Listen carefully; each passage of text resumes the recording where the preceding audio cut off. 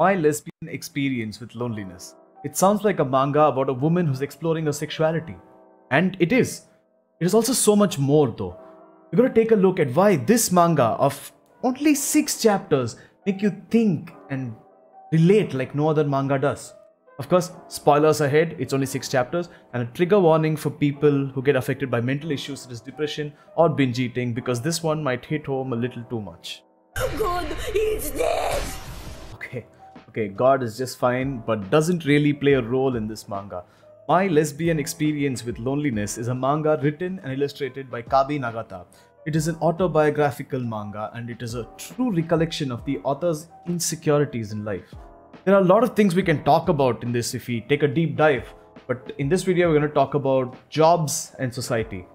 Kabi Nagata was a woman who felt like she didn't fit in with society. She felt useless and she felt like she had no purpose in life. Now, this is Japan, so there's a lot of judgment made on a person who isn't an active member of society. This is true in a lot of Asian countries too, like India. So we can relate to this basic point right away. She doesn't feel like she belongs in any of the jobs that she works in, and she faces a lot of problems in everyday situations. For example, she is awkward and introverted in many situations that might make her seem unfriendly or aloof. It's not like she just wants to be a recluse. She just can't make it happen. She faces anxiety in places that others can handle things just fine. Add in problems with health and you have the stereotypical bad employee. She has to take leaves or leave early during work just because of her poor health. And she sometimes doesn't come in at all. After a point, she's fired for poor performance and she just accepts it. The fate.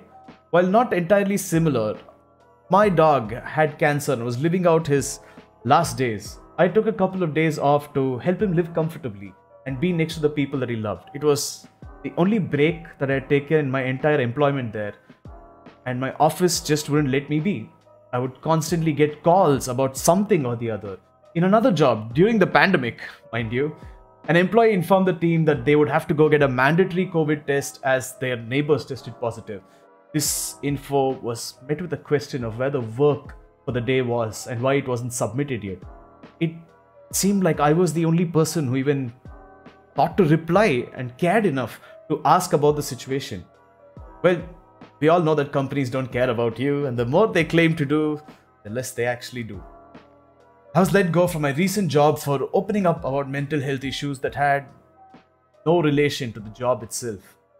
Similarly, Kabi Nagata also has issues with binge eating. This is something I can kind of relate to, but Sid and Audie, the other 2 people of this channel, can relate very well. They both have had scenarios where they've uncontrollably eaten something just to regret it later. I only say that I kind of relate to it because I can relate to the other end of the situation.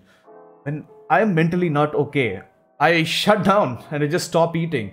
This is also shown in the manga, and it shows the journey of starting out by starving and then switching to binge eating to stay sane. The body first craves nothing as you are just too numb to want to eat anything at all, and then goes into overdrive to make up for the lost food. We live in a society.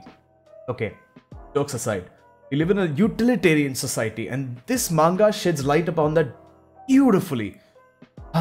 Everything that the world wants from us is utilitarian. The world wants you to have some value to them, or you're a burden, useless, and you're good for nothing. That's not how the world works though. Humans aside, there is no utilitarian value in other beings. Frogs croak because they're croak. Birds fly because they are birds. And everything that lives eventually dies. Why are humans any different? Why aren't humans just accepting of other humans for just being? Human being, haha. Is this utility that people get out of you for you? Or is it just for them? Me making this video is not a utility. I do it because I love anime, I love manga, I love stories. You watching it and talking to me about it is also not a utility because I'm not expecting anything from you. Even here, others ask questions like, how will your channel ever reach 1,000 or 10,000 or 1 million subs? All I can say is that we exist because we exist, and we should be taking more care to ensure that people can be themselves and not a measure of usefulness. In a world where everything is branded and everything is being sold and evaluated, being free to do what you want without a need to justify it, it's the best thing ever.